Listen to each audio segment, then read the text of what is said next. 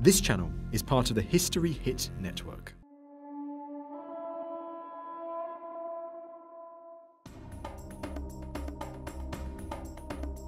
Somebody here wants this lady to suffer for the rest of eternity.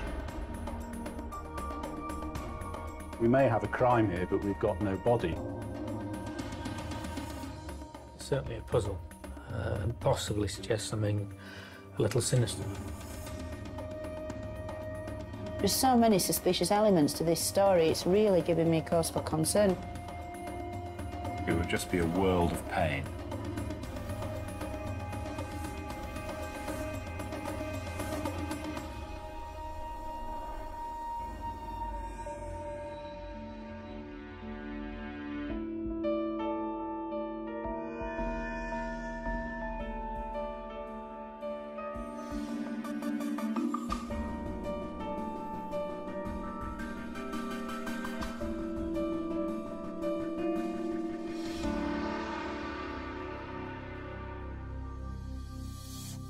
Mummification, the preservation of dead bodies, became more than a science in ancient Egypt. It developed into a sacred ritual. No other people in history devoted so much time and expense to ensuring a safe passage into the eternal afterlife with their body intact. The skill of Egypt's master embalmers was phenomenal. Thousands of years ago, they worked to halt the ravages of time on lifeless corpses. Today, forensic technology can unlock that person's secrets to reveal the intimate story of their life and death. Over 2,000 miles from Egypt, in a museum in the north of England, lies the beautifully preserved coffin of an Egyptian mummy. But the body inside remains a mystery. The workmanship and sophistication of this coffin suggest that it would have taken weeks, if not months, to create.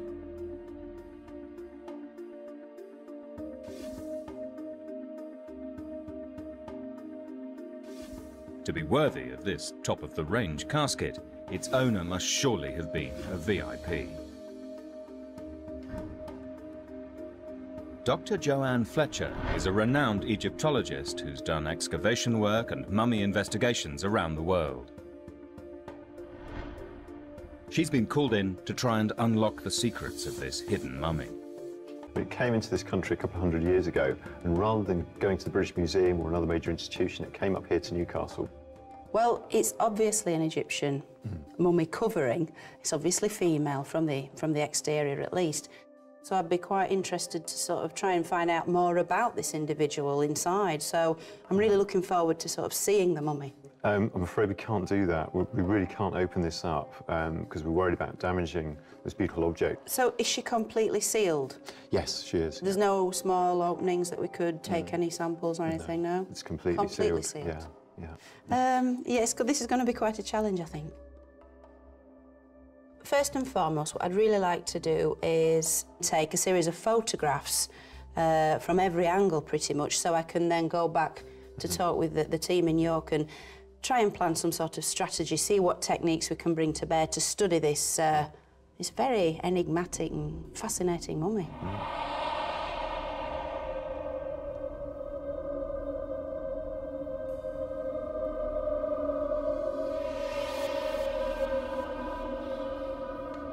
This sealed coffin may be an exquisite work of art, but it's also an ancient mystery, thousands of years in the making. Joann's already nicknamed the hidden mummy the Lady. And piece by piece, she and the team will have to fill in all the details of who she was, where she's from, and how she met her end. This case will be a massive challenge for the mummy investigation team, given the coffin is sealed and they will never be able to see or touch the mummy within. The team are among the best in their field, but even for them, the task would probably be impossible, except for one thing. 2 years ago, for conservation purposes, the museum had the mummy CT scanned. Computed axial tomography is an advanced form of the conventional X-ray. Instead of revealing the outline of bones and organs, the CT scan forms a full three-dimensional computer model of the human body. This medical blueprint of the lady will allow the team to analyze specific areas of the body in great detail. The forensic data will be a priceless tool for the team as they try to uncover how this woman lived and how she died. Dr. Stephen Buckley has an international reputation for his chemical analysis of mummified bodies. His unique experience may unlock a vital clue on this mysterious coffin. Well, from the chemistry, it's certainly possible that some sort of concealment was going on.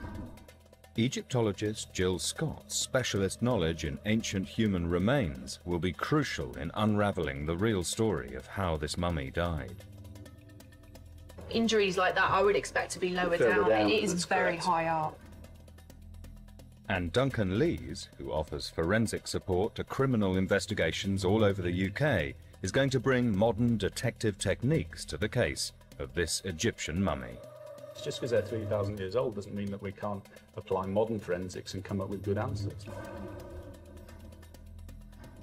The lady, like every case, begins with a team briefing here in the incident room at the University of York. Joann begins with the bad news. We aren't allowed to take this covering off. We aren't allowed to do any physical sampling with this. There is no way into this mummy. The team gets straight into analysing the CT scan data.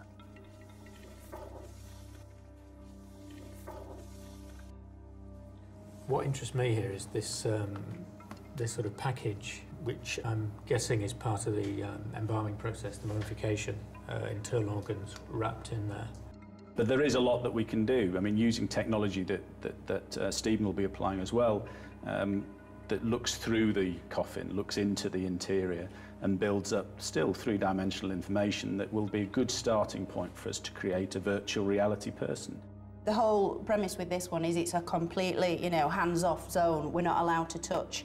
But using this technology to penetrate through the wrappings, through the coffin, we can hopefully then, really bring this woman back to life.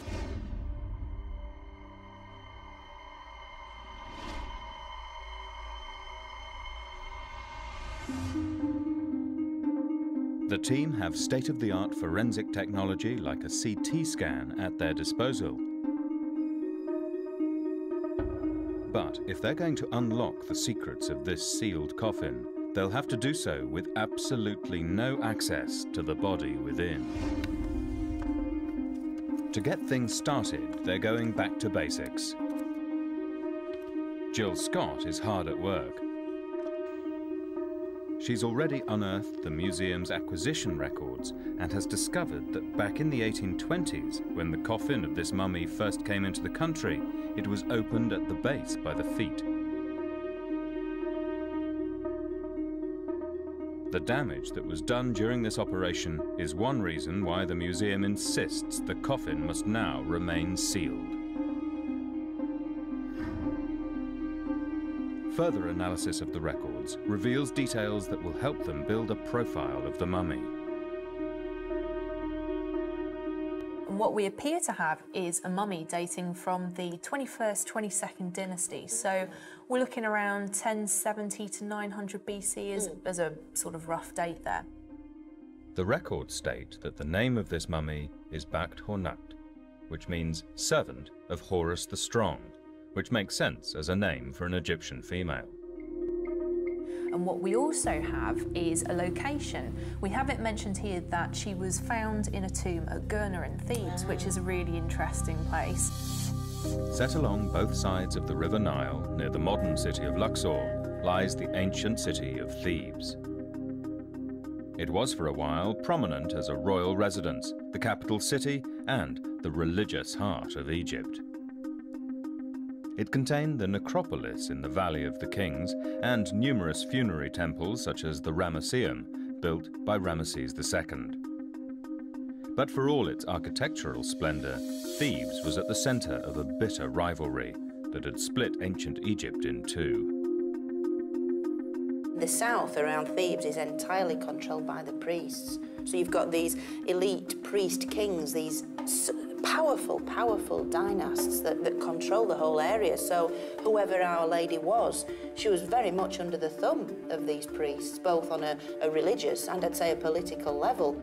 I think the thing that interests me most of all is this Mona Lisa type smile to her, really enigmatic, and it kind of makes you wonder what's actually going on underneath this coffin lay. You know, what is she hiding? In order to find out more about the lady, the team need to establish what she looked like in life. But with her body sealed in a coffin, this won't be easy.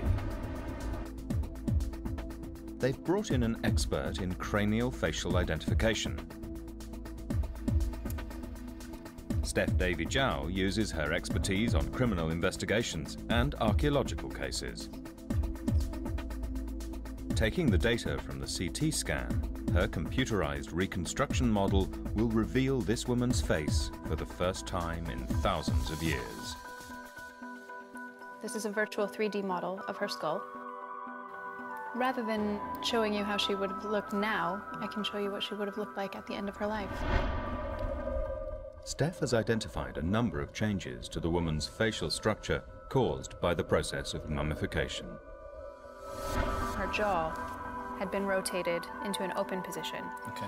And her nasal bones had been broken, likely when they removed her brain. Okay. So I rotated the mandible back into its natural position. And I've taken the nasal bones, a bit like pieces of a puzzle. I was able to rotate them back into where they would have been. Using standard tissue depth markers, Steph is able to accurately recreate the thickness of the skin all over the mummy's face. The next stage of the process is to add eyes. These are obviously quite important to the final appearance of the face. All the pieces are beginning to click into place as the face of the mummy is slowly building. So I've begun to add skin. Essentially, I've built a grid using the tissue depths and the muscles to build the outer features of the face. Is this a generic sort of mesh that you've attached to the head, or does this built up as a sort of bespoke data set for this individual? I make it bespoke each time, especially in regions such as the eyes and the lips. It's very personal to the skull beneath. With the face almost complete, Steph starts to add the finishing touches.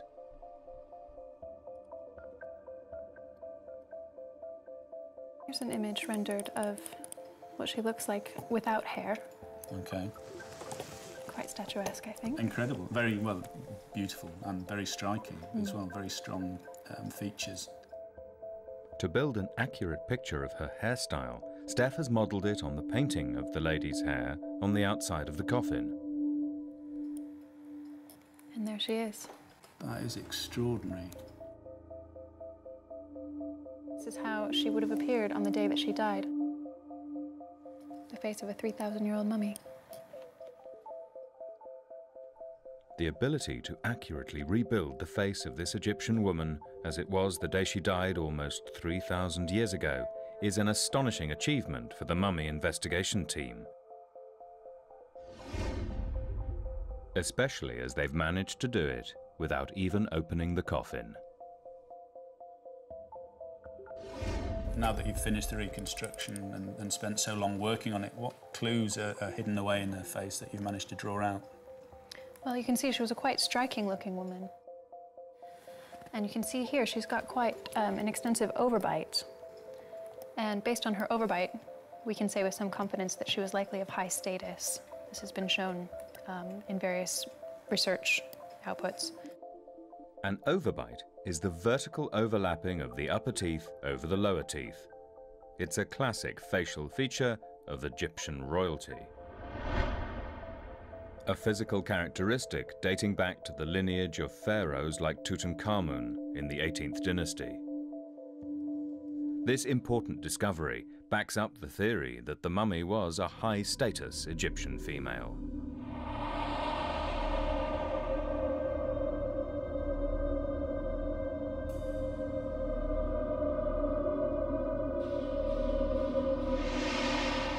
The mummy investigation team are among the first people to lay eyes on the lady's facial features in almost 3 millennia. Using museum records, the team has also confirmed her position at the top of Egyptian society, probably originating from the city of Thebes during the 21st to 22nd dynasty. But they are still no closer to working out exactly who she was or how she died. Joann is hoping that the hieroglyphs on the coffin could provide a vital lead. This ancient writing system contains a combination of symbols and alphabetic elements. Hieroglyphs were an essential component of mummification, as all Egyptian coffins had to correctly display the name of the person inside to ensure a safe passage into the afterlife.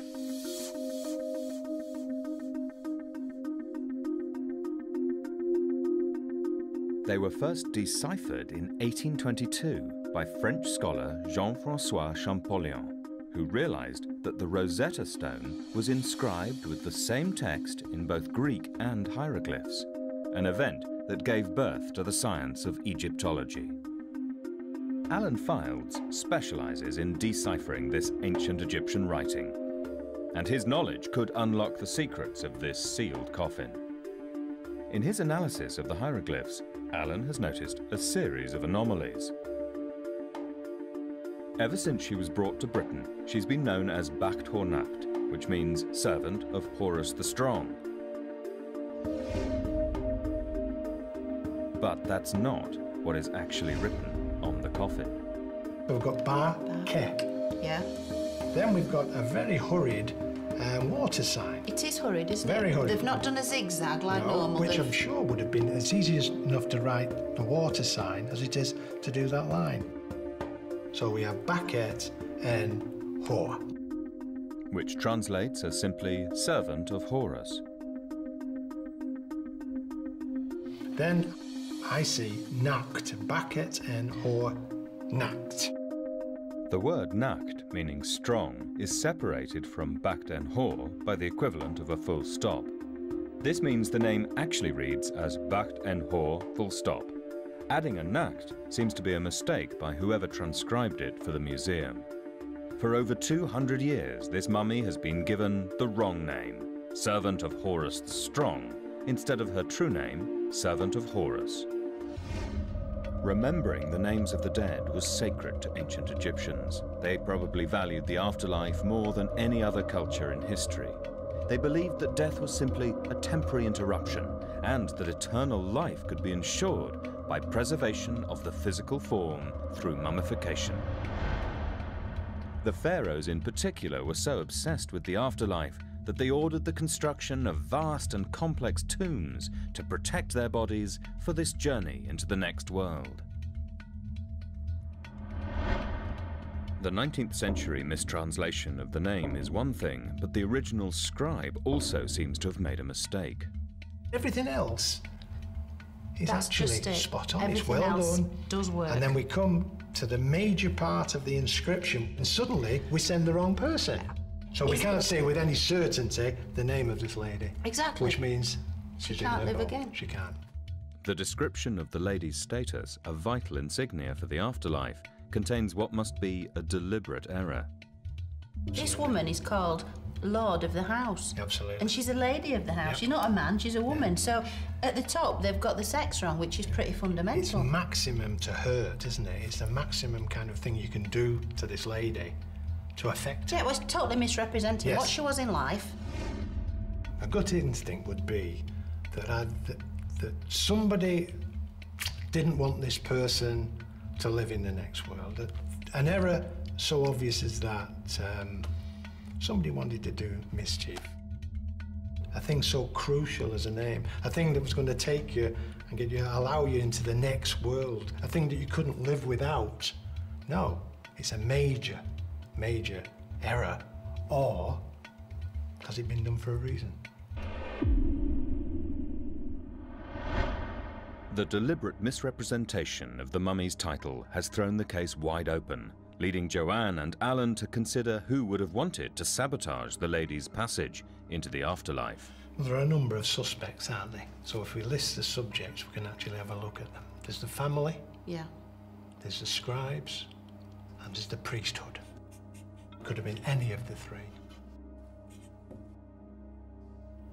Let's face it, what percent of Egyptians could read and write in this period? Exactly, Maybe I mean, 2 or 5, 1%. 1% So a max. scribe could get away with that Yes. without 98% of people even Well, looking who'd at it. know? Who would know what the scribe had written? That begs the question, what's going on inside this cartonnage? Absolutely.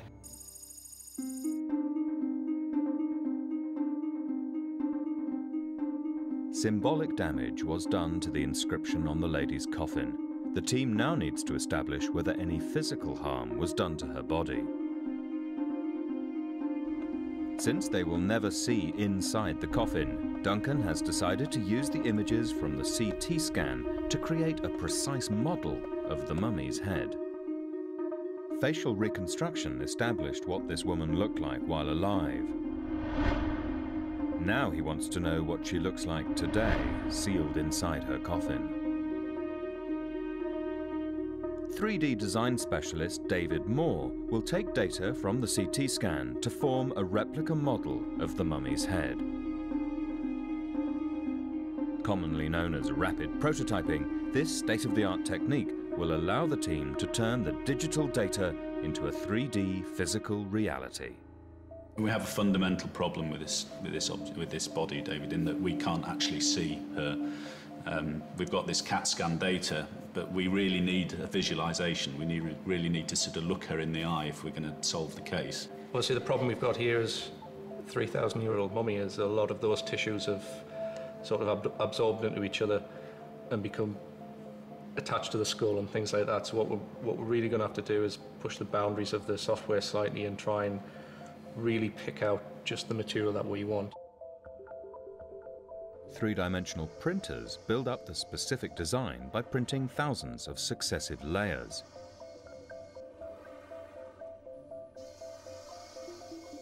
The model is then created by alternating layers of glue and chalk powder.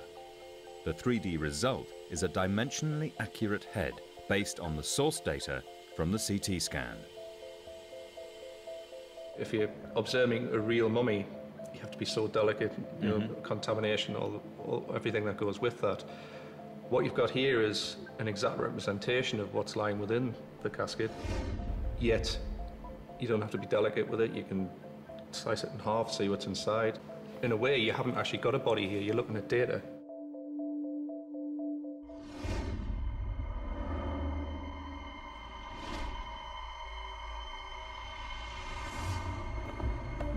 Continuing to build the profile of the lady, Joann Fletcher is trying to gain clues from one of the oldest forms of forensic ID that exists: teeth. Dr. Ian MacLeod is a leading dental radiologist who specializes in the analysis of Egyptian mummies. One of the things we can see straight away, she's got a full set of teeth, including, importantly, her wisdom teeth, the third molars. And in most people, the third molar erupts in your mouth at around the age of about 18. And it takes another sort of 3 years for the roots to completely form. So if we look carefully, we can see these roots are fully formed. Yeah. So automatically we can say this lady's over the age of 21. But if we look at this lady's teeth, we can see that this is the first molar. This erupts around the age of 6. The second molar erupts around the age of 12. And as we've said, the third molar about 18. Once the teeth are in the mouth, they start to wear, and in ancient Egypt, in fact, they probably wore their teeth quite rapidly. And if we look at the top of the teeth there, we can see that's worn quite a lot. This is a little less worn, and this one's worn, but not to a huge degree. So putting these sort of facts together, in fact, it gives us an age of around 30 at death. Life was hard for most people living in ancient Egypt, and the average life expectancy was low. A woman in her mid-40s would be considered elderly.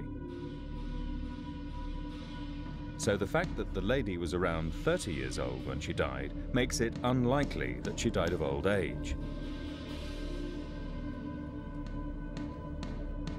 Meanwhile, the 3D visualization of the mummy is almost ready. Without even laying a finger on the coffin, Duncan is about to see exactly what the lady's head looks like.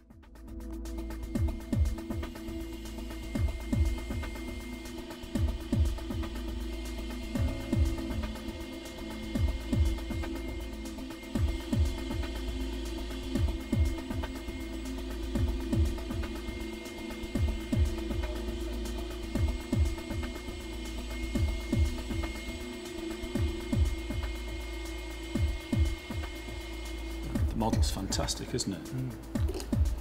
This is one-to-one scale data, so you're not reduced or changed in any way the dimensions. So she has a very delicate, small head, doesn't she? Petite, It's incredible to be looking into her face. Yeah. I wonder who the last person she was looking at was.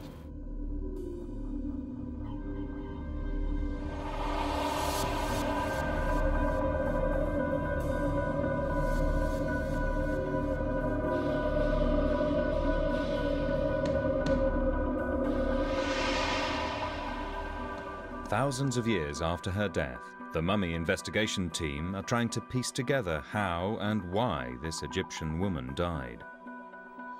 So far, they know her name, her date of origin, and where she lived.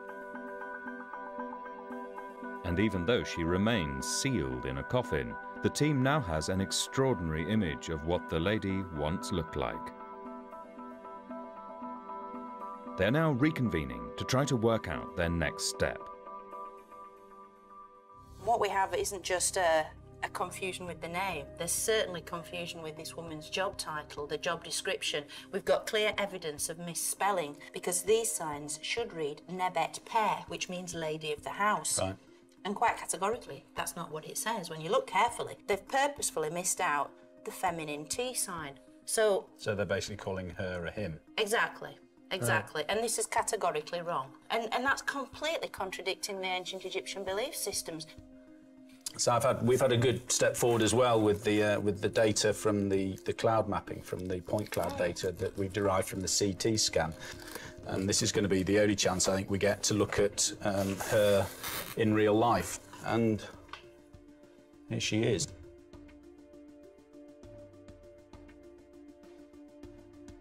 Stephen is a world authority on mummification techniques.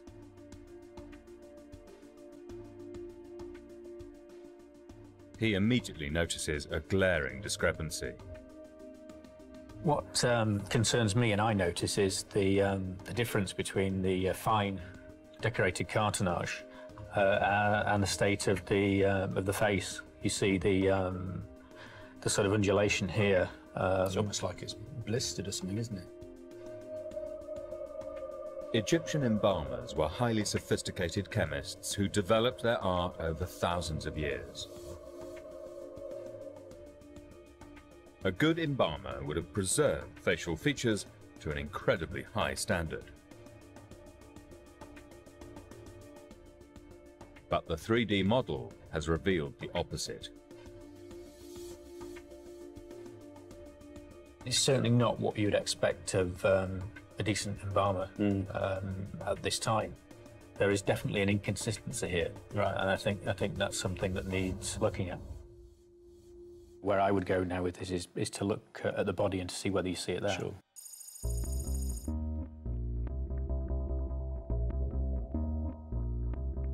The evidence for foul play is building up.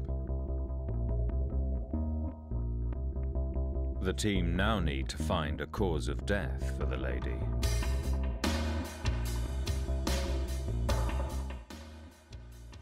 Using a printout of the CT scan, Duncan is consulting Surgeon Commander Mike Edwards, who serves with the British forces.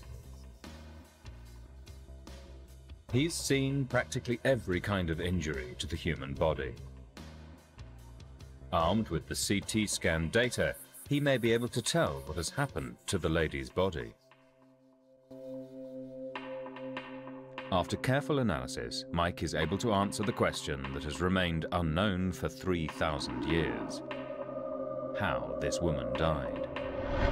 If we look on the CT scan here, we can see that there is a massive incision or stab wound, whatever you want to call it. It is major, and it's not regular at all. It's ragged and irregular, and extends very deeply.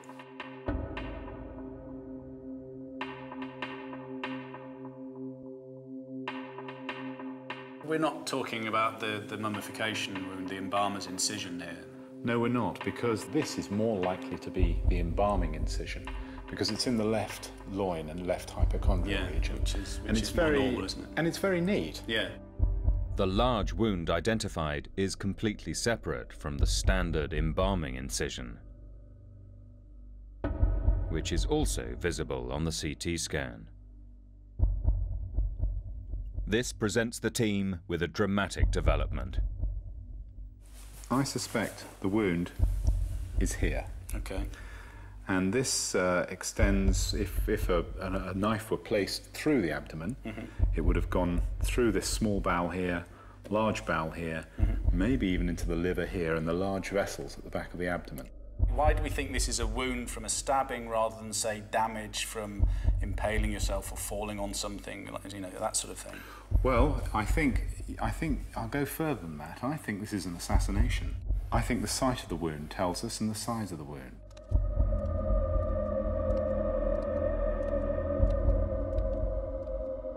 If we're imagining that I'm attacking you from the front, and if I'm coming in and I'm trying to stab you here, your hands are going to be all over the place. I'm going to be stabbing you here, here and here. And certainly not up and under. Certainly not up and under, and there's liable to be cuts on the arms.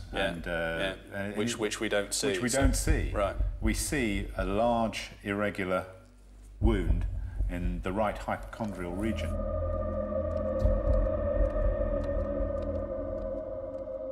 Our assassin would approach from behind. Right. I step from the rear, hand over the mouth, hand goes up, I twist my body in, knife rams up, then spinning it around and moving it around as much as possible to do the maximum amount of damage before pulling the blade out and making a run for it.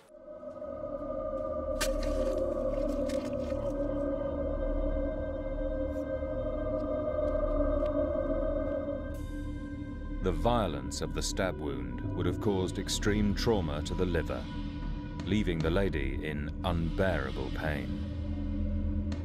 The reason it'll be so nasty with the liver is it's an incredibly vascular organ. It's got so many blood vessels going through it to do the job that it does in the body. Now, here's our weapon. Now, you can imagine that if this is penetrating through the abdominal wall, goes up into the liver and lacerates here, and he gruddles it around, and he does as much damage as he possibly can. And you can see just how vascular this liver is, and all these little bile ducts here and blood vessels. This would have been pumping out blood, you know, at the rate of knots. Incredibly messy then. I mean, a lot of obvious signs. A lot of blood and guts. The guts would have been prolapsing out the wound. There would have been an enormous amount of blood. So we have this graphic evidence for this vicious and violent and terminal assault on this 30-year-old woman. How long would it have been before she died? What would have been that sequence, do you think?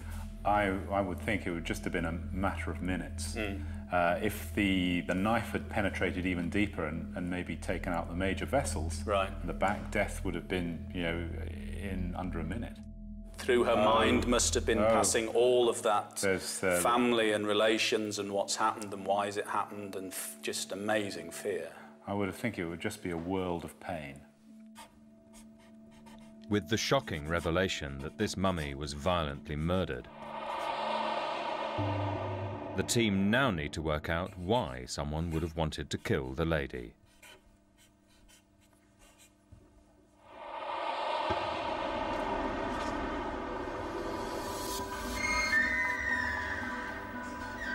In a search for more clues, Joann and Jill are trawling through the Egyptian archives at the Literary and Philosophical Society Library in Newcastle.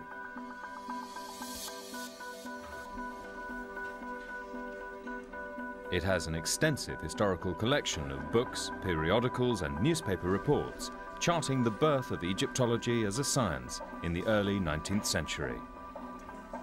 The Society hosted a public exhibition of the mummy when it first arrived in the country almost 200 years ago in 1821. All right. Oh, what you got there? Oh, lots of treats for us to look at. Excellent. I've come across this one, which actually looked quite interesting. It's the reports, papers and catalogues of the Literary and Philosophical Society from Newcastle upon Tyne, 1820 to 1821, so that's coinciding with our date. But if we have a look through, it's quite a strange book in its nature. It's more like a scrapbook, actually, and I think if we just have a sort through... Oh, yeah. It's all... handwriting. Yeah. Very beautiful handwriting, but then you've got small articles. Like newspaper clippings. Like newspaper clippings. But the book contains more than just newspaper articles. It's about to reveal a very big clue. Okay, well, that's interesting. A specimen of the cloth and cord taken from the mummy at the Literary and Philosophical Society, Newcastle on Tyne. I'll let you do the honours.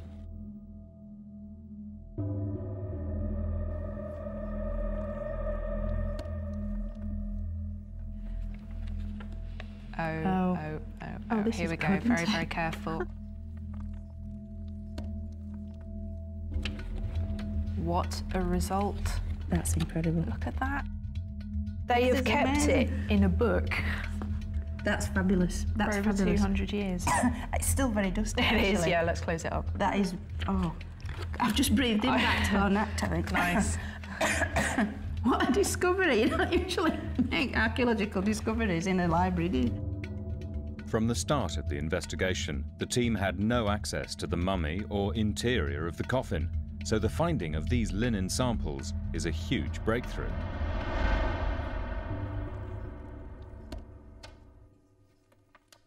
Tiny fragments of the linen wrappings are cut off to be taken away for chemical analysis in Stephen's lab.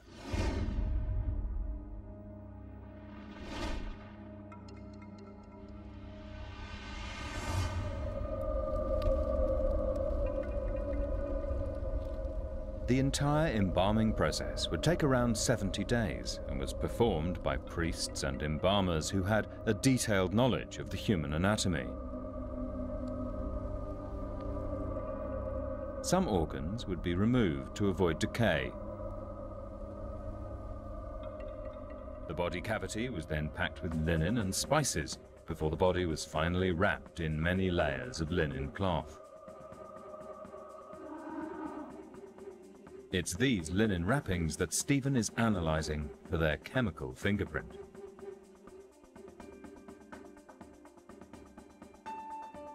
Through GCMS, gas chromatography, mass spectrometry, he will be able to identify the chemical compounds present on the linen sample.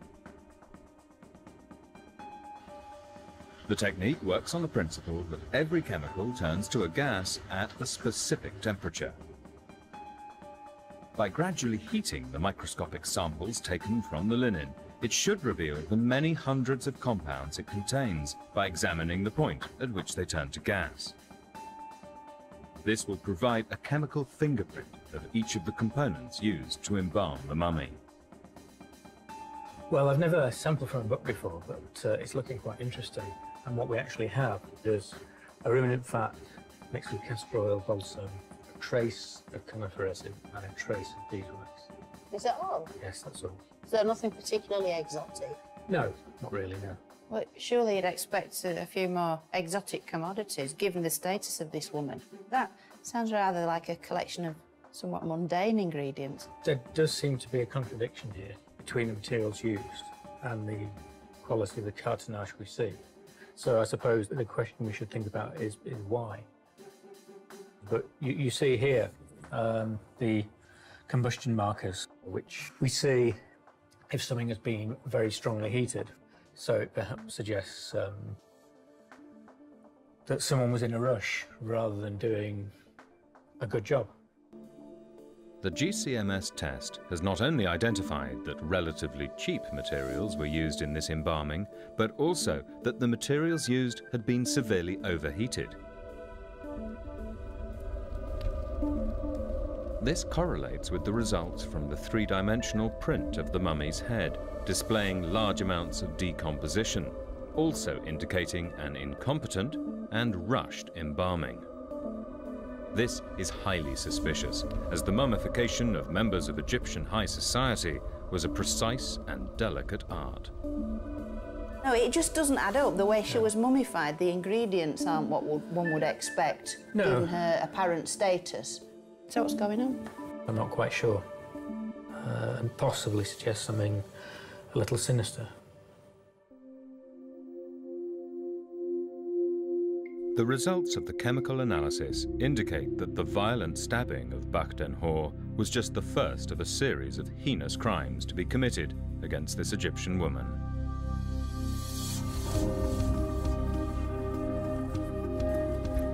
Professor Don Brothwell has been conducting further analysis. He's a leading physical anthropologist who specializes in paleopathology and in analyzing anomalies in the human anatomy.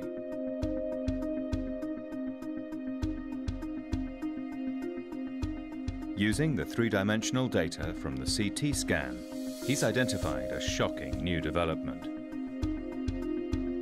Well, I've been looking through this area of the head and neck. So if we get these CT scans and move through from the face back into the throat area there, first of all, you can see the tongue in the jaw. And as you move back towards the neck region,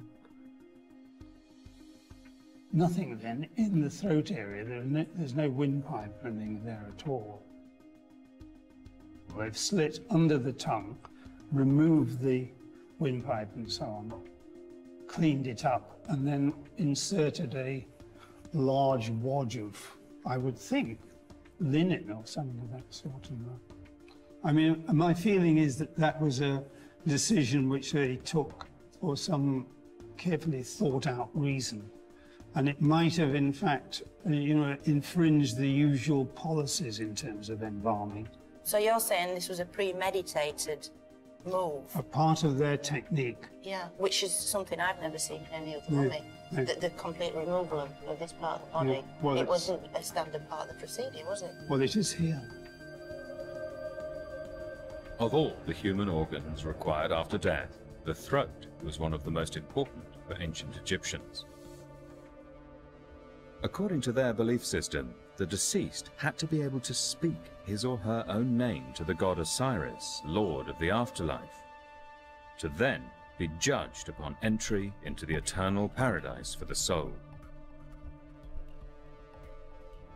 In the eyes of ancient Egyptians, removal of the throat during mummification would prevent this sacred ritual from taking place. Why take out the throat, the voice box, the very organs that are required, we know, to breathe again in the next world, to speak your name in the next world? Yeah. When she's there before the gods, she physically cannot speak her name before them. She can't identify herself. The cartonnage can't identify her. So it does give me some cause for concern, I think.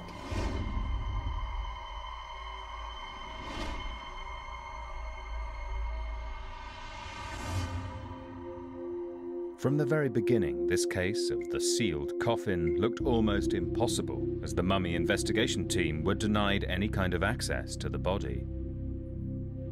Against all odds, and through a combination of forensic excellence and old-fashioned detective work, they've built an incredible picture of who this woman was and how she died. Based on her overbite, we can say with some confidence that she was likely of high status. Well, from the chemistry, it's certainly possible that some sort of concealment was going on.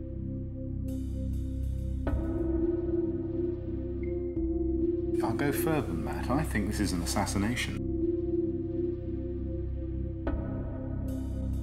There's the family, there's the scribes, and there's the priesthood. But it could have been any of the three. Without even laying a finger on the body, the mummy investigation team has discovered that this woman was murdered by a savage knife attack to the abdomen. She was robbed of her life, and even worse in Egyptian eyes, robbed of her passage into the next world. This was sabotaged by a hurried embalming, the removal of her throat, and the incorrect inscription of her title on the coffin. She was murdered in real life and in the afterlife. It's been very gratifying for me that we've actually been able to make this person live again in a physical sense when we've had absolutely no access to the body.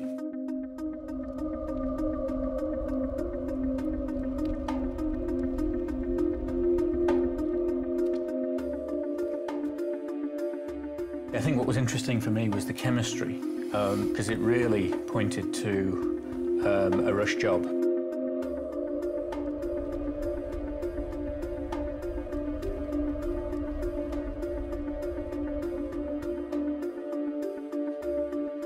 For several centuries she's been called backed ho nacked, when actually what she really was called is backed en ho.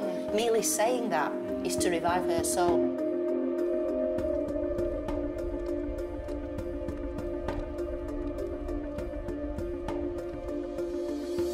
One thing is clear. Someone with huge power and influence hated her so much. She really did live in this world of pain for the awful few seconds before she passed away. They killed her twice.